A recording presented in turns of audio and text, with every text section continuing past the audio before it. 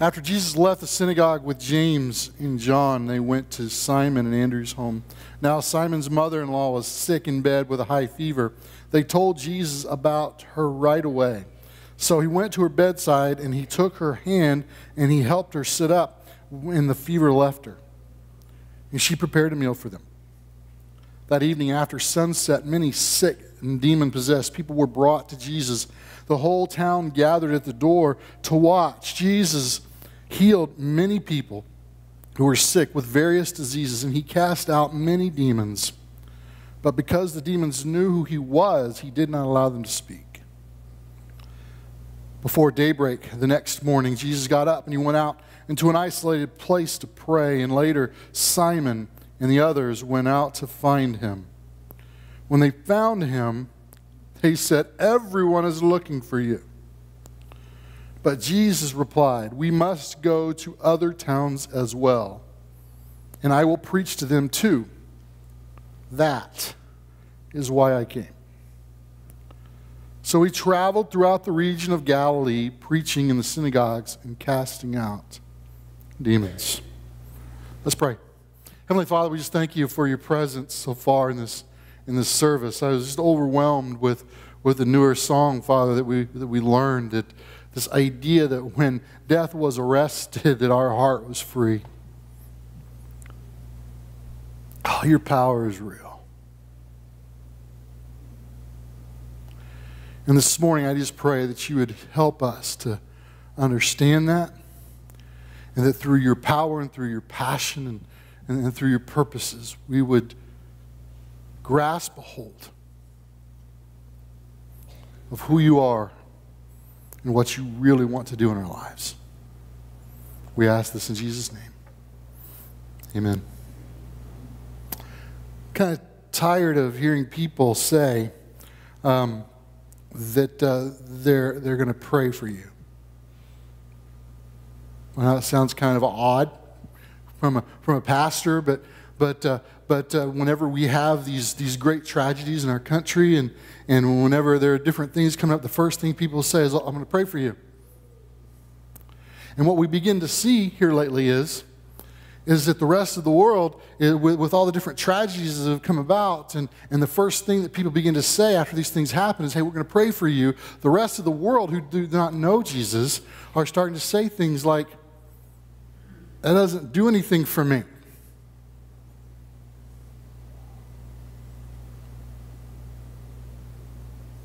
I don't want your prayers because bad things keep happening. And people on the outside looking in don't often see the power of prayer. And then when we're confronted with that as Christians, and somebody says something like that to us, we say, "Well, I'm going to pray for you anyway. I'm going to pray for you." And those are things that we were taught to say.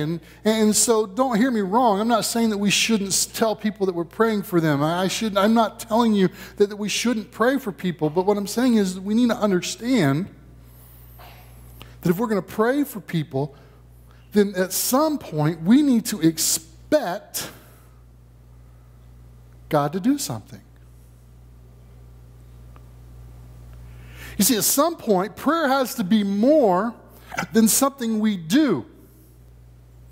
Prayer needs to be something that we participate in. To participate in the power of God.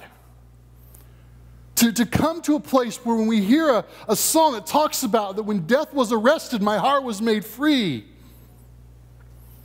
To understand the power of that statement.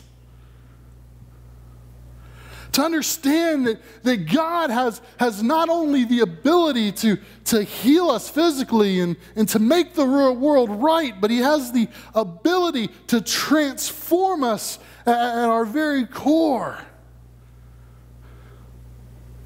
And folks, that's what we should get excited about. And that's when praying for people matters. That's when we have different things that are going on in our world. And we say we're going to pray. We just need to be honest. I'm not so much praying for the people that are struggling with whatever it is that they're struggling with. I'm praying for the radical transformation the radical transformation of the world. And so when you ask the question sometimes, and at the end of the day, at the end of our time together today, we're going to have a time of healing, and we're going to pray for healing. But here's the thing, is that healing itself is not the goal.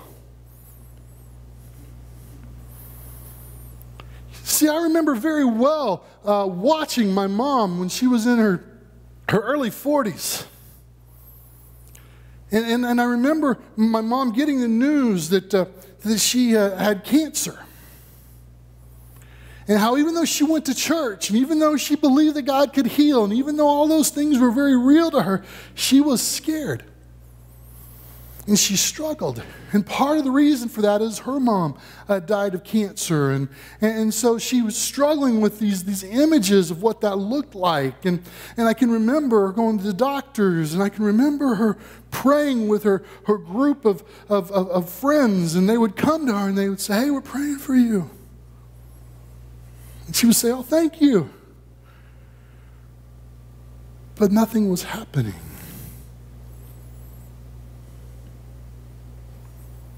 Until one night we were at a service, and it was much like what we're going to be doing here at the end of our time together today. And at the end of that service, the pastor said, "We're going to do a time of healing." Now, part of the reason we struggle with these kinds of things is because of what we see on TV. I'm just going to be honest. And please, if you're offended, I apologize, but I don't. Some of the things that we see on TV, and when it comes to healing services, we make healing a spectacle. And we take off a coat and we wave it at a crowd and they all fall over.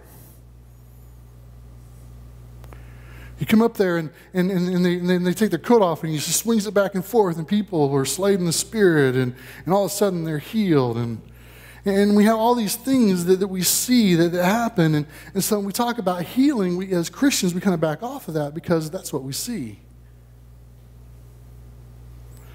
And so when we get into the scripture today, we're going to point out that's exactly what Jesus was trying to guard against. He was trying to guard against, when we talk about healing, this idea that healing is for me. He was trying to guard against this idea that healing that takes place is for the individual. And so at the end of this service with my mom, I can remember, because I was sitting there watching, and I was kind of weirded out by it all, because I was like, wow, I've seen things on TV. Is this the way it's going to be? I've never really seen a healing service. But then I watched as the pastor and a group of people gathered around my mom that was standing in front of an altar. And they took some oil and they anointed her. And they gathered and they prayed a prayer of faith around her. And it was over. She didn't fall backwards. She didn't do anything crazy. But 2 days later, in her doctor's appointment, the cancer was gone.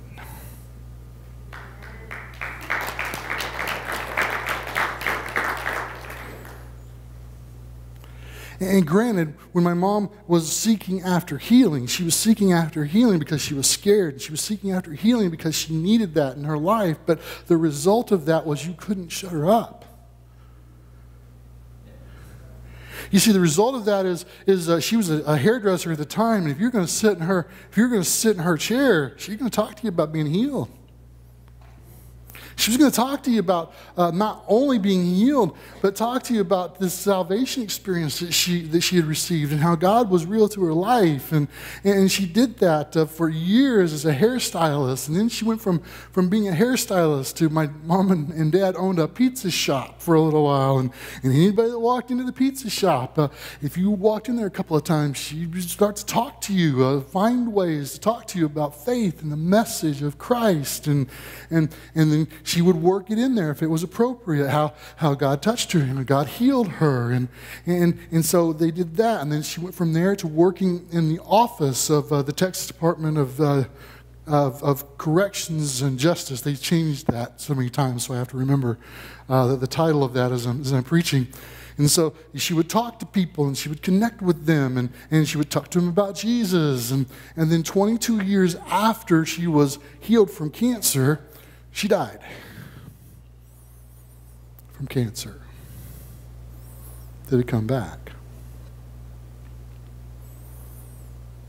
Did not change the fact that she was healed.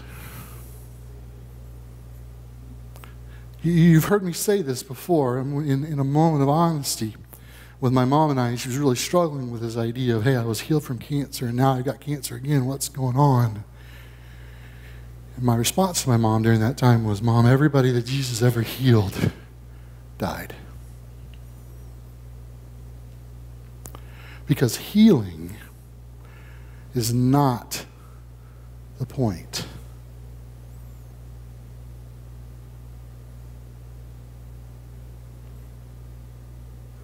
So the result of that, 22 years later, was a little Nazarene church in Huntsville, Texas, packed to standing room only, with people that she had done her hair, and she had changed their life by introducing them to Jesus,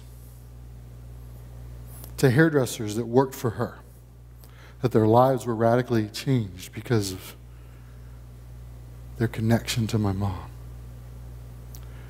To rich and to poor, to directors within the Texas Department of Corrections, some of the head honcho guys sitting next to some of these correctional officers, to the people who you would never put any of these people together in one room in any other reason, and they sat for over an hour when we opened up the mics for people to come and to talk about the difference that my mom made in their life. They didn't talk about what a great hairdresser she was. They didn't talk about what great pizza they made. They didn't talk about what a great worker she was. They talked about how she used her healing of 22 years prior to make a difference in their life. You see, healing is not a me proposition.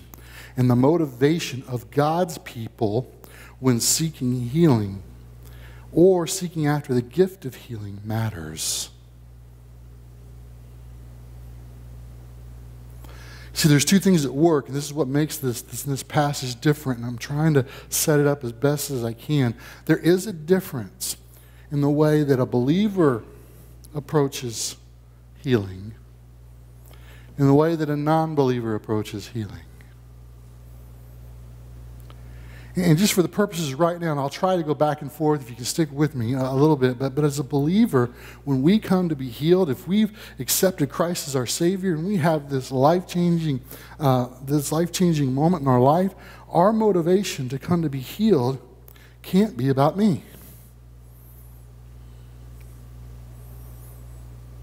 I am convinced that's why we don't see some of the overwhelming healing that we see in Scripture within the church sometimes. You have people that are coming that love Jesus. They know who He is. They know His power. They know all of that. But they're still coming and saying, Lord, I just heal me so that I can go through and live my life and do the things that I want to do. And we want to do those things, but they're not coming and saying, Lord, here I am, heal me, so that my healing can matter to somebody else. And it has to be more than lip service. See, the crazy thing about that is even as I say that, we're kind of mulling around in our minds, some of us, well, yeah, I can say that. But out of our heart is where our words have to come from. There has to be this sense that you know what, I'm gonna come, I'm gonna receive this healing, but this healing ultimately is going to glorify God. It's not going to glorify the act of healing. Now, a non-Christian doesn't have that background. A non-believer is coming because they're scared to death, literally.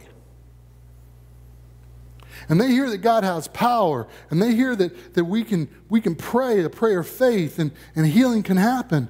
And here is the crazy thing about that. It can happen for them because of our faith. Right?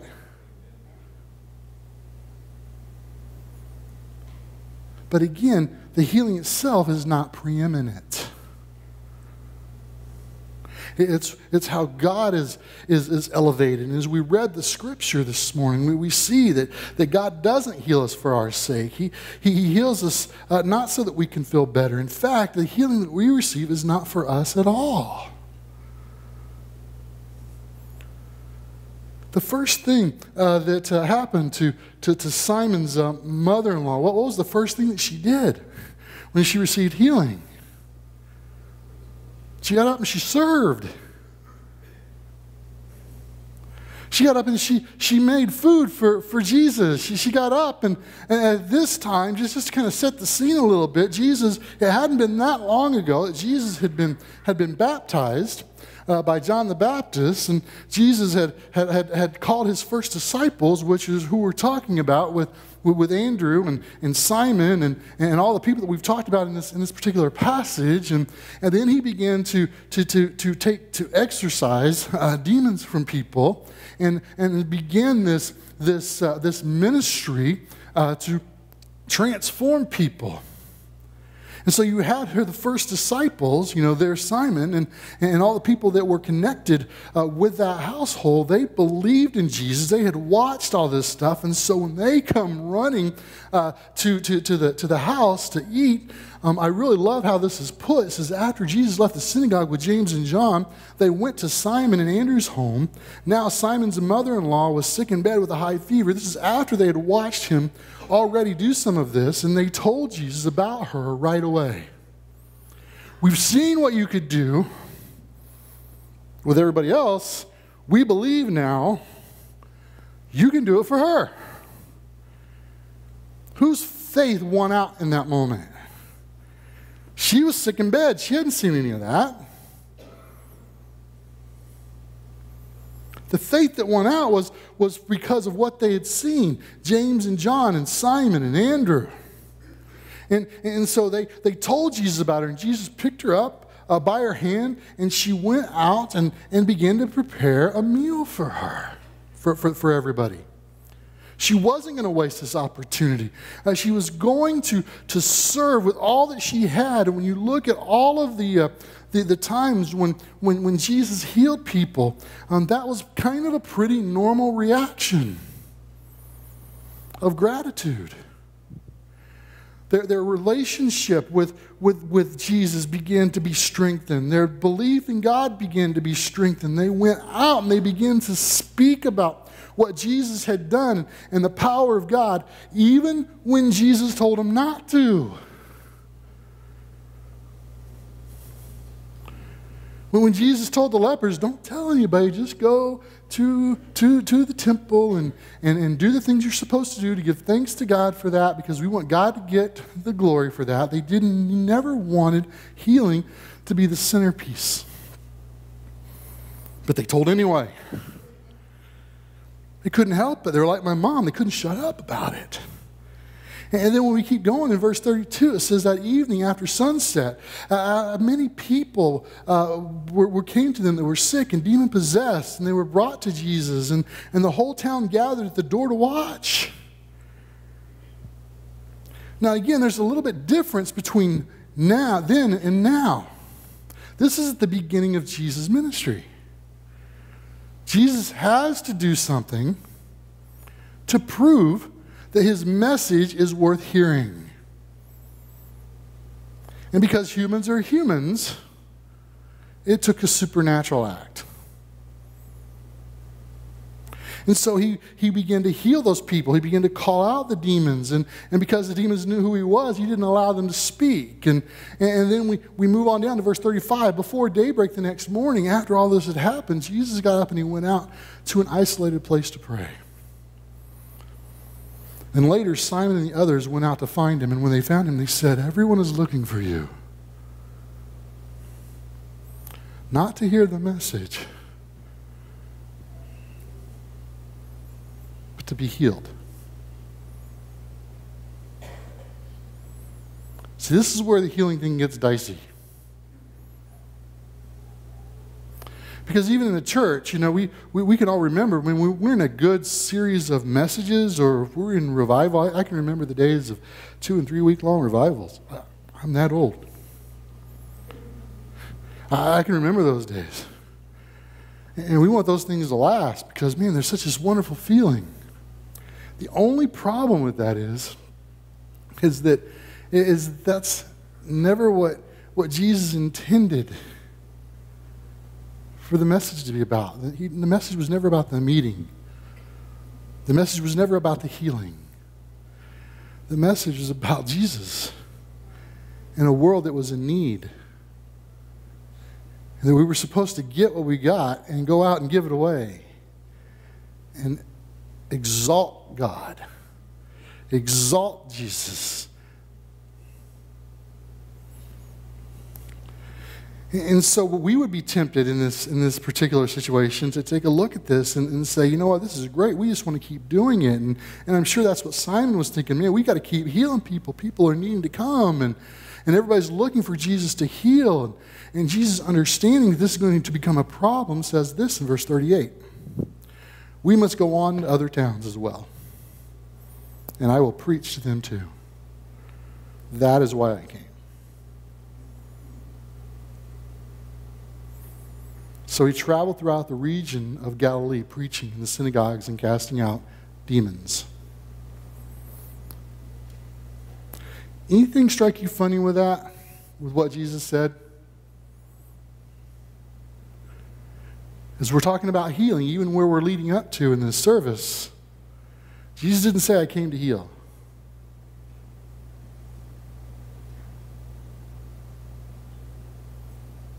He's glad to do it.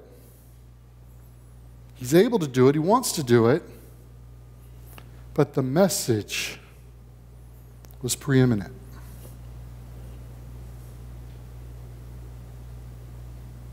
That's what he wanted. And so what we see here is a very important part, and we need to, a very, very, very important point, and we as believers need to grasp hold of this. There is no such thing as an individual healing.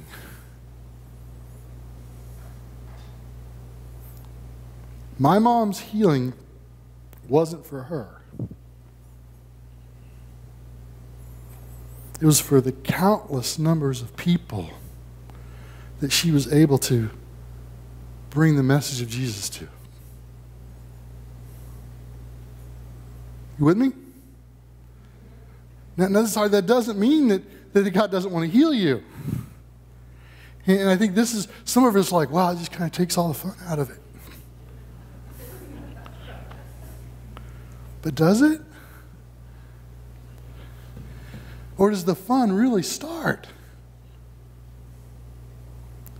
The idea that what God has done in you, he now gives you the not only responsibility, but the ability to take to the rest of the world. You see, healing is meant for everyone to see the power and the goodness of God. Healing is meant for everyone to see that they can be encouraged by seeing God exalted. Healing is meant for the re-engagement of God's people in the mission of God. Healing is meant to be shared with the world. But as believers, we need to seek healing to share healing. And not just physical. You see, we have to resolve to make sure that the message of Jesus Christ accompanies healing. I have a high school friend of mine who recently posted, "Your prayers won't fix it, and it's not going to be okay."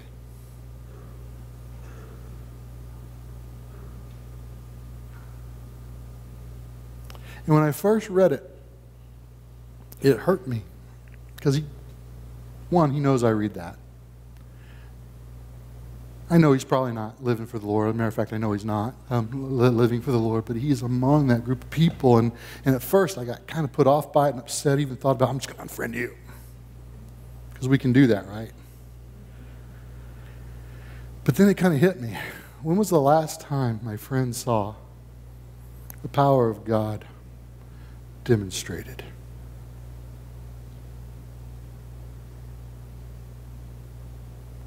I want you to think for a moment what it would be like if our prayers for people's healing were more than a platitude.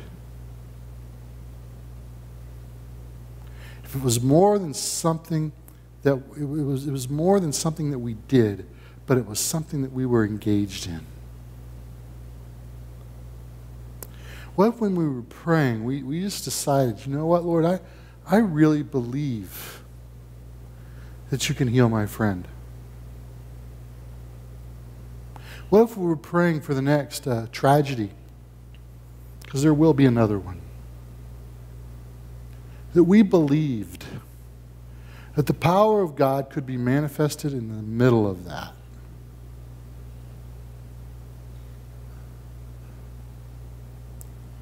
And what if that started here in Broken Arrow Church of the Nazarene?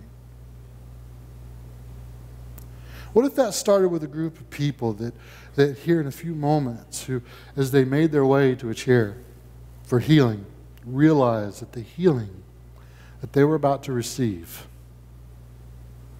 was not just for them. That it was for the entire world. What if our minds shifted from what about me? And we talked about this several weeks ago, and Jesus fix me, Jesus help me, Jesus. What if because when we do that, it just boggles my mind sometimes, because when we do that, it's like we don't believe that the first time that we prayed, he didn't hear us. As a youth pastor, I would get this all the time. I'd have kids, and we'd go to camp. And camp is wonderful, and we should send kids to camp, and they would have this wonderful altar experience on Thursday, and then Thursday, Friday, Saturday, they're good, and then there's Sunday, oh, I wish I could go back to camp. God heard me there. And then maybe 3 months later, they're like, I don't know, Father, I need you to save me. And every once in a while, I would have to grab a hold of one of those kids and say, he already did that. You don't have to ask him that 1,000 times. Your next step is, Lord, give me your power. Your next step is starting to make choices with his help. To follow. And then your next step is to take that message out to everybody else. Sometimes I think as Christians, we need to stop asking God to do something that he's already done. And that's why, when we do these kinds of things, that's why whenever we ask people to pray, and maybe and I think there are times for wonderful outflows of emotion. I'm all for that. I think there's, when we were singing today, I had those times. But that was never what it was about. The thing that should fuel those outpouring, those moments of outpouring of emotion, are the assurance of what God's already done in your heart.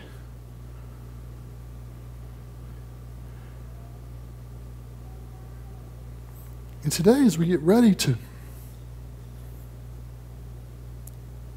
seek after healing, part of what you're going to have to do is when you get up from that chair, is you're going to have to accept the fact that God heard you.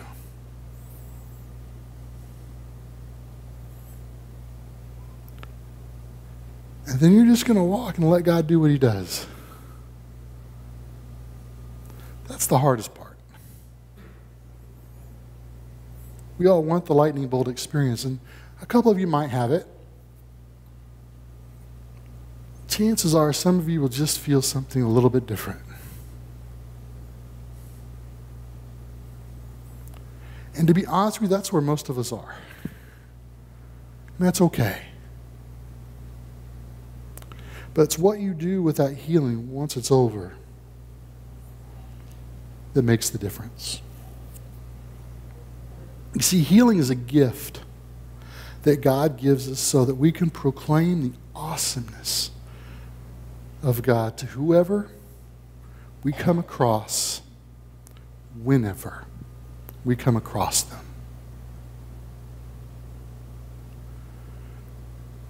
So who will your healing be for today? Who will stand to fall in love with Jesus because you exalted what God did in your life to them?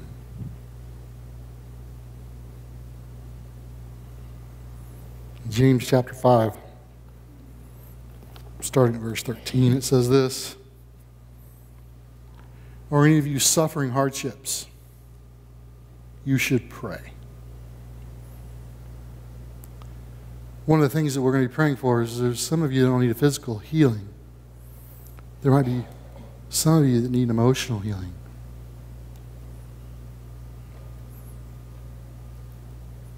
You got some stuff going on that nobody really knows about.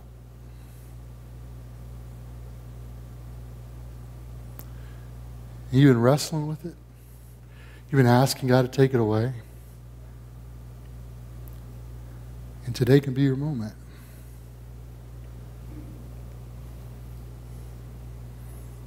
Are any of you happy?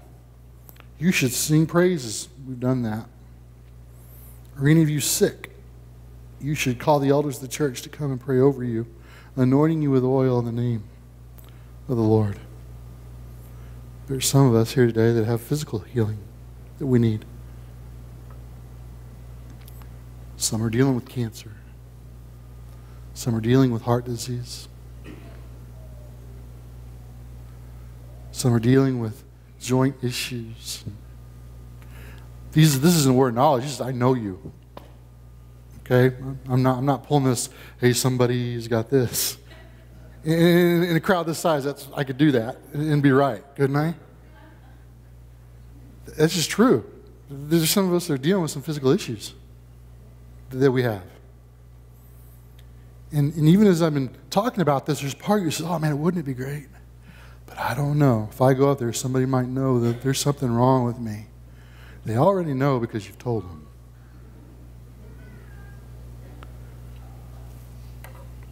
Some of you need physical healing.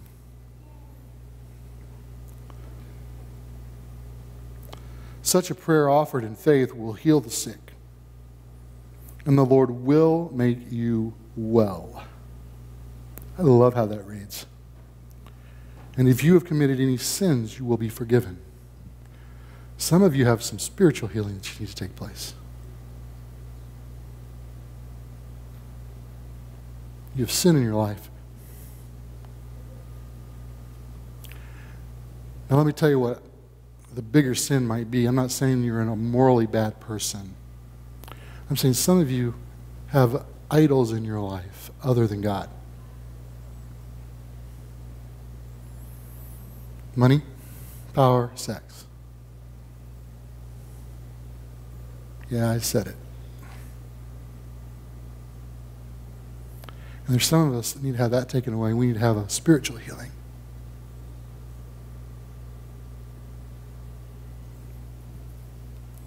And those prayers make a difference. Verse 17, Elijah was human as we are, and yet when he prayed earnestly that no rain would fall, none fell for 3.5 years. Then when he prayed again, the sky sent down rain, and the earth began to yield its crops. My dear brothers and sisters, if someone among you wanders away from the truth and is brought back, you can be sure that whoever brings the sinner back from wandering will save that person from death and bring about the forgiveness of many sins. Your healing is not for you.